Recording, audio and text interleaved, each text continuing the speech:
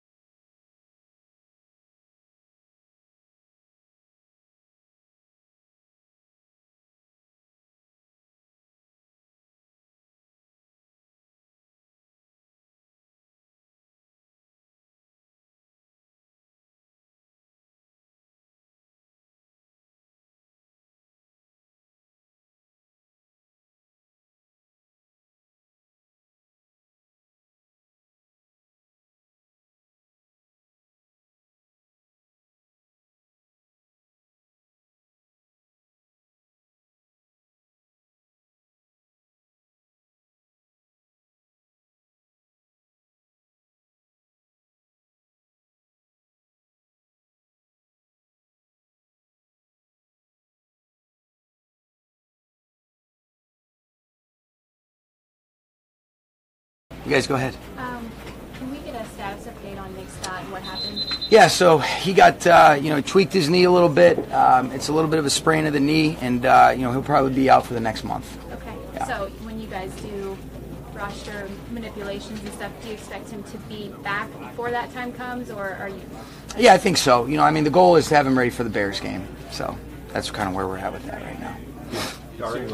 Go ahead. It seems like you're a little frustrated again with the kind of the mental, emotional. Is that accurate? I think it's just it's camp days, and there's a lot of different things going on. It's designed to be stressful, that's why you practice. This isn't a rehearsal, this is practice. And so I like it when mistakes occur because we can correct it. We can all learn from it. It's coaches and players alike. You just don't want to see the same mistakes made twice. And there's always going to be an added emphasis on the things that take place pre-snap. Both offensively, defensively, and in the kicking game. And those are the things that, I'm a little bit less tolerant of. But there was a lot of good competition. And so, in a lot of these instances, somebody's winning the drill, somebody's not. But I'm more interested in how do we respond from the next play, especially if something doesn't go bad. Everything can be good when you're working from the front. But, when things aren't going bad, how quickly can you snap out of it, be present, be able to move on to the next snap? I used to be the day that John Wolford won't play in the preseason. Are there other guys who are prominent backups who also will not be playing? We'll see. We're working through that right now. But John is definitely one of those guys that thought he got a lot of good experience last week, and especially given the circumstances around just having that appendectomy, want to be smart and, really, John's had a really good camp. Looking forward to getting him back out here on the field.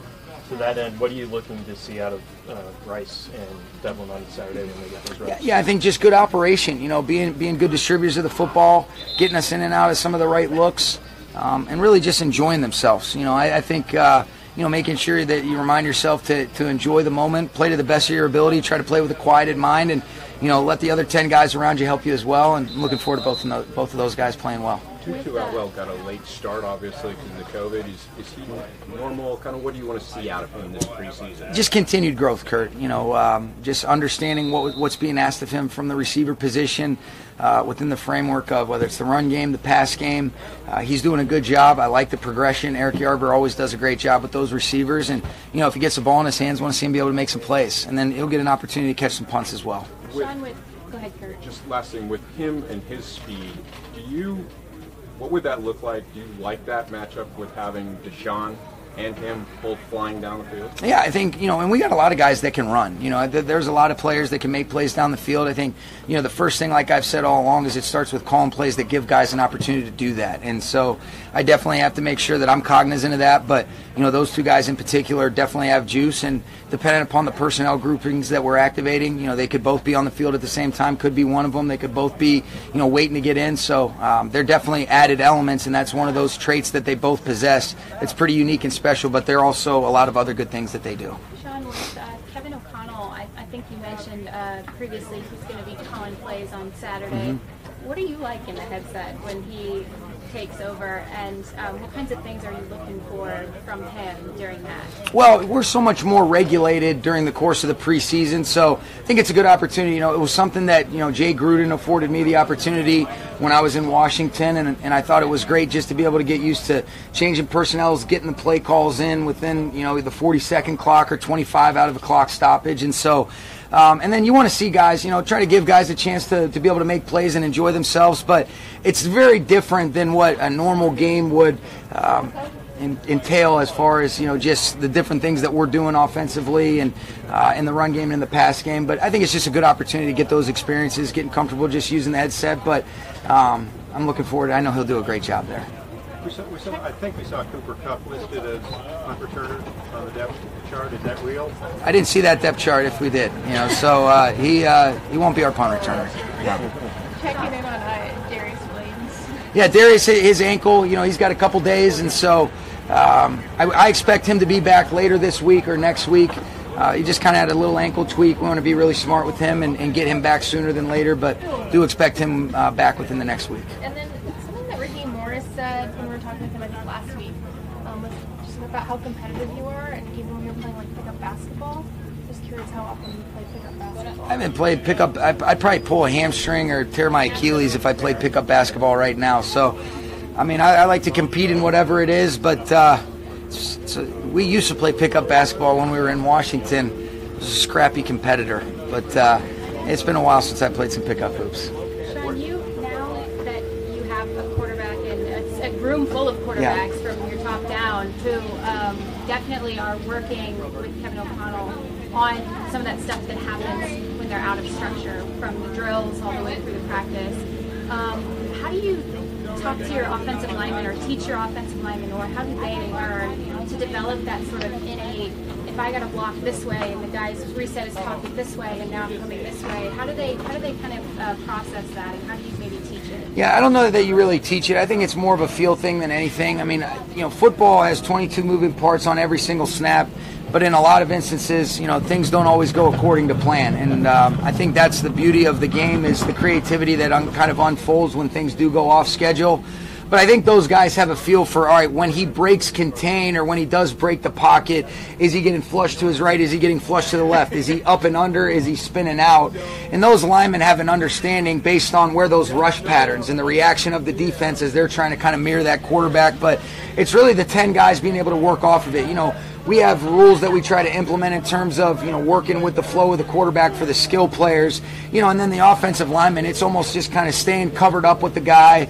But when those things occur, I think those are kind of organic things that, the more guys play, they just get a real feel for it. It's hard to truly simulate those types of things, and that's why you like the competitive opportunities. But with the quarterback not being able to get tackled, it is sometimes hard to simulate in practice. Yeah, because I just asked Duck about, when you guys can all break contain and maybe extend a play a little bit. Mm-hmm. Do you think the whistle comes too early? Have you guys had a conversation about maybe, hey, we'll wait to blow the whistle just an extra half second to see how this develops? Yeah, I think you can sometimes manipulate those situations in like 7-on-7 settings if you're trying to work it, but with the team settings, usually the whistle is going to be fairly early when we aren't live on the quarterback. Now that you're back here, is it like last year in terms of the meetings in the 10? Is there any change? No, we will use that as an opportunity to kind of walk through and have meetings kind of just meetings in there if we want to have a little bit more space than what our building allows. But we are in our building. We're able to operate normally out of the meeting rooms, but we'll still utilize that, just in terms of just the structure of the day, if we want to be able to do, kind of some stuff where you're standing up and you're moving a little bit without having to feel like you get your cleats on and get on the grass. Rochelle had a come on today, but I noticed, obviously going to be limited. Do you have a time frame on when he might be able to be a full participant? You know what, I'm not really sure. I think, he's able to do a lot of the drills full speed off to the side, but, we will have to put him in a cast when he does play full speed. What that exactly looks like and what the timetable is, anywhere over the next couple weeks. Preseason games are obviously going to put your depth on display. How well do you think you guys have done at keeping those, keeping depth protection against the inevitability of injuries together at as many position groups as you can? Yeah, I think that's always an important part of what you want to do with the roster building. We'll get a chance to see a lot of our depth guys, because there's going to be, probably about 35 players that are not playing in this game for us. So, it'll be fun. I think, the goal is always to try to stay healthy. I think that's been something that we've done a really good job of. That's a credit to our players, Reggie Scott and his group, relative to the things that you can control. There's certain injuries that, no matter what the circumstances are, unfortunately they would occur, but I think that'll be something that I'll be better equipped to answer after the next couple weeks. What's it going to be like going against Brandon Staley on Saturday? It'll be good. It'll be good to see him, and looking forward to it. All right, thanks, guys. Appreciate it.